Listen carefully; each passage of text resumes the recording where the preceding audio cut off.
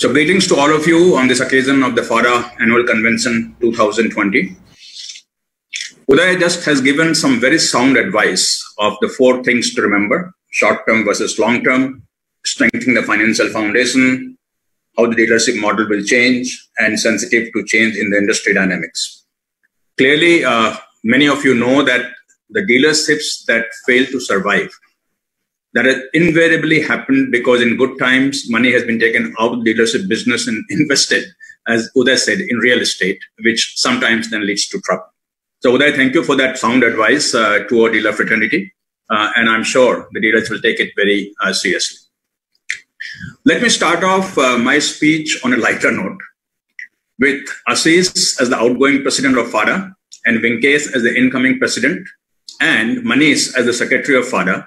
It almost feels like I am in a Mahindra dealer meet. I do believe, though, that Ashish has provided excellent leadership to FADA in perhaps the most challenging 2 years ever faced by the industry. What with industry slowdown even pre-COVID-19, BS6 transition, and then the COVID-19 lockdown. The good news is that knowing Venkesh, I have no doubt that he will set new benchmark for FADA presidency. I wish him all the best in the tenure at the top and hope that industry will see the best 2-year growth during his time. Let me take this opportunity to congratulate the dealer fraternity for the way you all have managed the reopening post the COVID lockdown. Clearly, COVID pandemic and the ensuing lockdowns are unprecedented events causing a lot of human and economic pain. Despite the pain around, the dealer fraternity has risen to the occasion as the economy started to reopen. You all deserve a loud round of applause for the agility and resilience you all have demonstrated in reopening, putting all necessary safety precautions in place, inspiring customer confidence, and leading the path to recovery. I would like to say that for the auto industry, the recovery has been a V-shaped recovery in sales volume, especially for passenger vehicles, small commercial vehicles, and two-wheelers. Honestly, the recovery has been quicker than I had expected and is driven by the positive sentiment in agri and rural economy. Yesterday, in the SIAM Executive Committee meeting after the annual convention, all CEOs were unanimous in their view that the demand recovery will continue to sustain at least through Diwali. We will probably have a lull period of 6 weeks post-Diwali, as we always do, and the real test of sustainability of demand will come from January 1st, which the optimist in me says will positively surprise all of us. Pain remains, of course, in the MHCV segment, and this likely to continue till the whole economy gets back onto the growth path. And hopefully that too will happen sooner than we expect. You are all aware of the supply constraints that the OEMs are facing today. We have talked quite a bit about it yesterday. Some of you were in the SIAM meeting. We are facing because of local lockdowns and COVID-19 situation at some of the key suppliers. Yesterday, Minister Javadekar had announced that days of local lockdowns are over. So I hope by next month, all the supply woes should be over and you should be able to get all the vehicle supplies that you want. To my mind, today's conference is of great significance.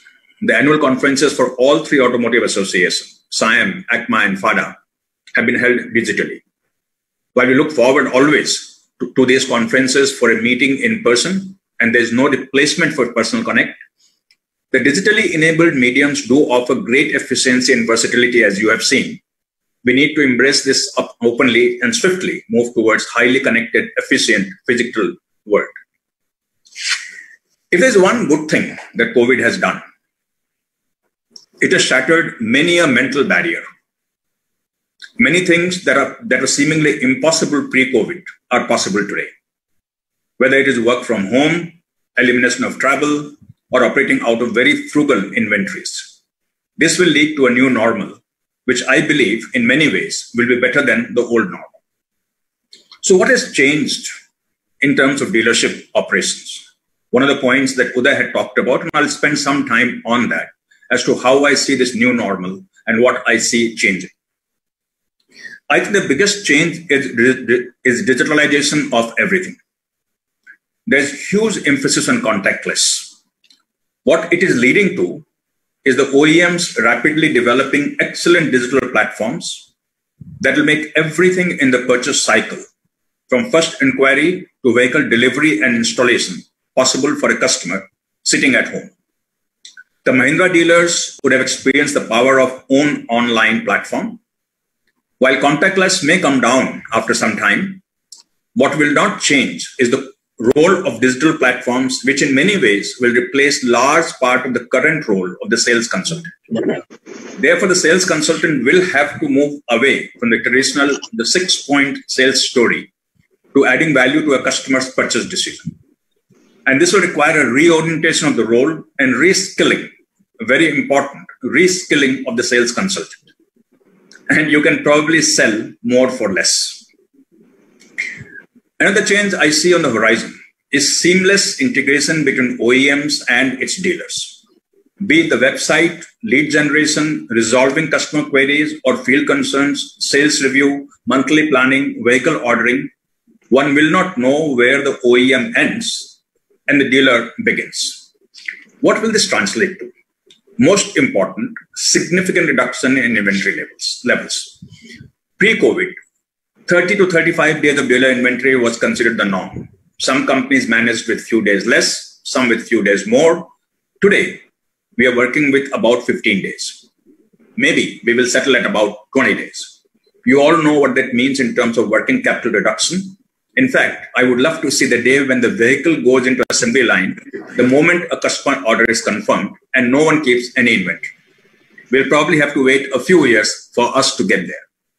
But right now, let's look at inventory coming down to a level of 18-20 days. The less showroom visits, the need for physical infrastructure will lessen. Maybe you can manage with 2/3 of the showroom space. Back office consolidation is definitely on the cards. I'm sure many of you have taken out your calculators to see what it translates to in terms of profit enhancements. Let me help you. Your president tells me that at present, the cost of selling and servicing for a dealer is about 8 to 8.5% of gross revenue. My estimate is that you should have at least 150 basis point and maybe as high as 300 basis point improvement in this expenses. This is a combination of lesser manpower, back office consolidation, smaller showrooms, and lower capital employed. There is a good news. The bad news is that your principals may want you to share some of these gains with them or with the customers. So my dealer friends, as Uday said, you are the backbone of the auto industry. You are our connect to the customer. Performance of an OEM is not just based on products and pricing, but equally on the quality of dealer networks they have. I understand that we have 8,500 dealer principals in our country with 15,000 franchises and 26,000 showrooms. You employ 40 lakh people, about 10 times as much as the auto OEMs. So clearly, your contribution to Indian economy also is huge. And I know that you'd love to get the status of MSMEs, as Ashish said in his opening remarks. And it's something that even SIAM is pushing for on your behalf. At a personal level, my first interaction with dealers was in 2000 when we launched the Bolero. And given that at that time, a large number, in fact, most of the dealers who are Marwaris, everyone thought that with the last name of Goenka, I too was a Mahindra dealer. Could not possibly be the R&D head of an automobile company.